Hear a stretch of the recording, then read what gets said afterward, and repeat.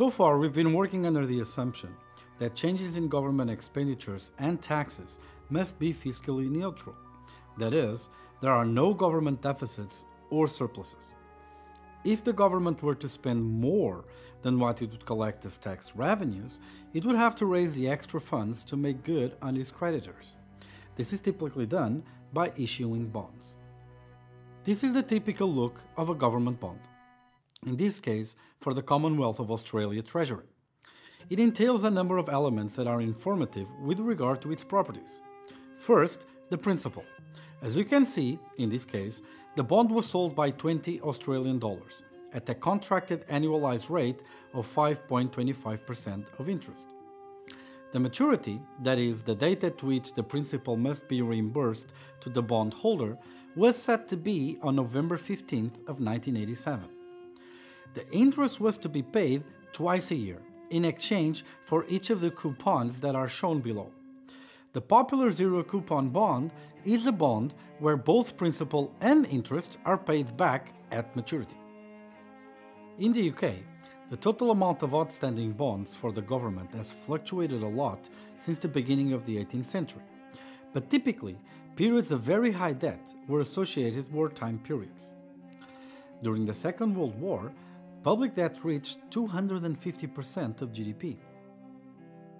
Looking at 2016, and excluding countries with less than 1 million inhabitants, Japan had the highest debt in percentage of GDP of the whole world, with 222%.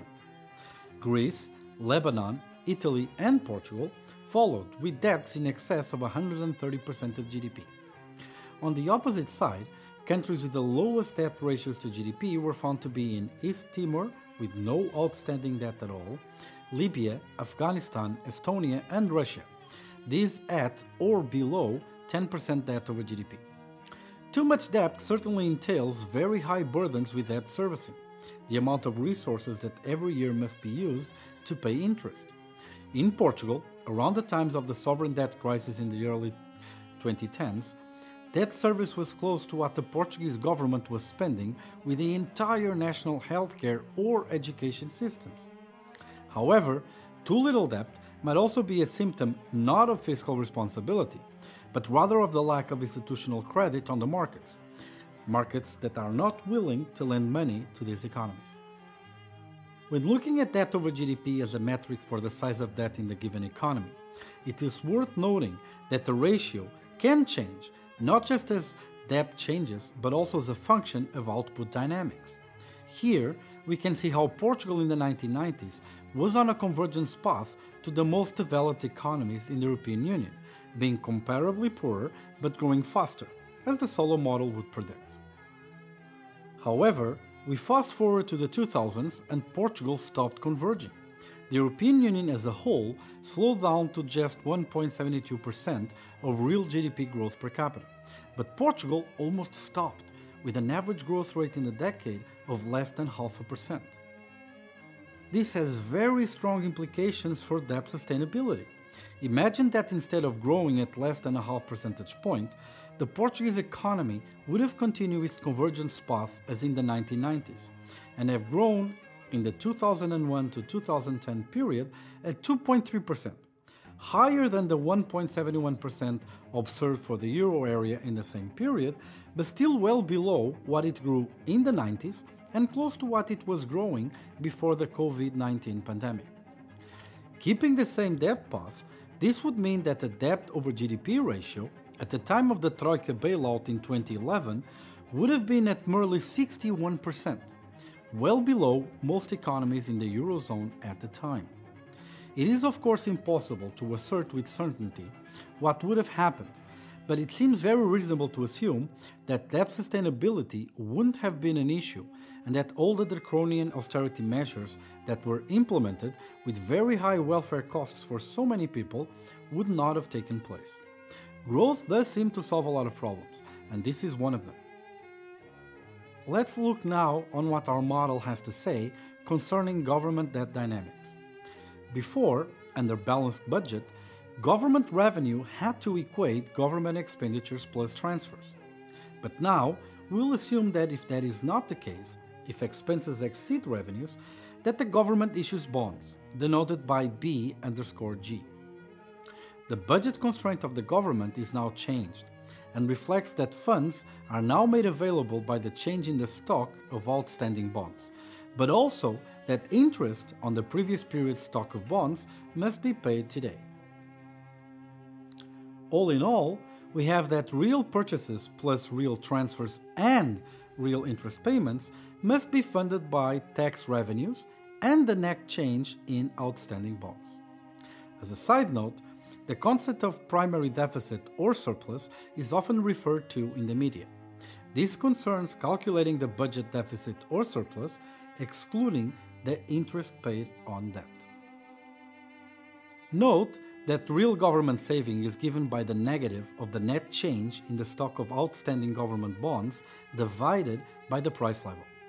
Real household saving is now given by the change in capital holdings and the change in government bond holdings. When we combine both, we see that real government bonds cancel out and aggregate savings remain unchanged by an increase in public debt issuance. The change in government bonds crowds out one-to-one private savings. Let's look now at the impact of a deficit finance decrease in taxes. Assuming a constant expenditure path, a decrease in tax revenue will thus imply that the government budget will run a deficit. Assume now also that the government decides to restore government debt to zero from period 2 onwards. Then it will have to raise taxes next period equals to today's deficit, plus the amount due in interest. The net present value today of this tax change is thus zero. Hence, if the government replaces a unit of real taxes with a unit of real budget deficit, households know that the present value of next year's real taxes will rise by 1 unit. Thus, the real budget deficit is the same as a real tax in terms of the overall present value of real taxes, and there's no income effect on households. This finding is the simplest version of the Ricardian equivalence theorem on public debt, named after David Ricardo, notorious English economist born in the 18th century. Let's now take a look at what happens in the equilibrium business cycle model when the government cuts years 1 real taxes and runs a budget deficit. Economists would call this type of change a stimulative fiscal policy. Let's say that the cut in years 1 real taxes and the increase in future real taxes all involve lump sum taxes. These taxes have no substitution effect on consumption and labor supply. Since the cut in taxes has to be compensated by future taxes of the actually equivalent amount, there are no income effects either. Consequently, we find that in our equilibrium business cycle model, a deficit finance tax cut does not stimulate the economy. In particular, real GDP, gross investment, and the real interest rate do not change.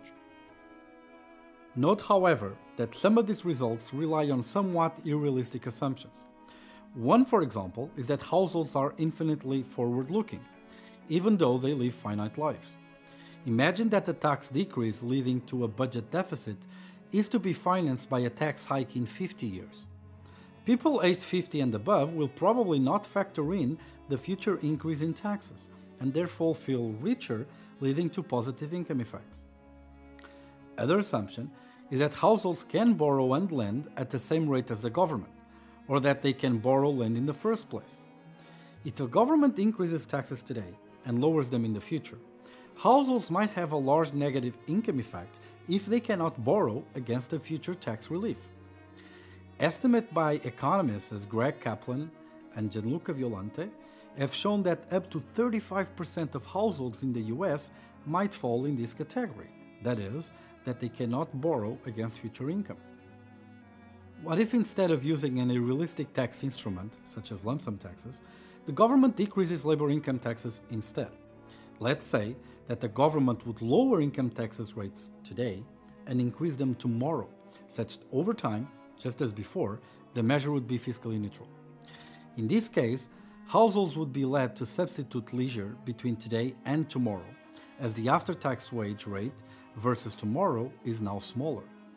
In this case, a budget deficit allows the government to change the timing of labor income tax rates, and therefore alter the timing of labor input and economic activity. However, it would not be a good idea for the government randomly to make tax rates high in some years and low in others. Since households would like to have stable profiles of consumption and leisure, using distortionary taxes leads to deadweight losses, that is, overall losses in welfare. When possible, public debt has typically been managed to maintain a pattern of reasonably stable tax rates over time. This behavior is called tax rate smoothing. When that is not possible, such as in the sovereign debt crisis in 2011, large tax hikes are usually associated with public protests and social unrest. Sometimes, though, budget deficits can be also a strategic political tool, for example, to tie the hands of the next politician coming into office, an argument analyzed by David Martimore in the early 2000s.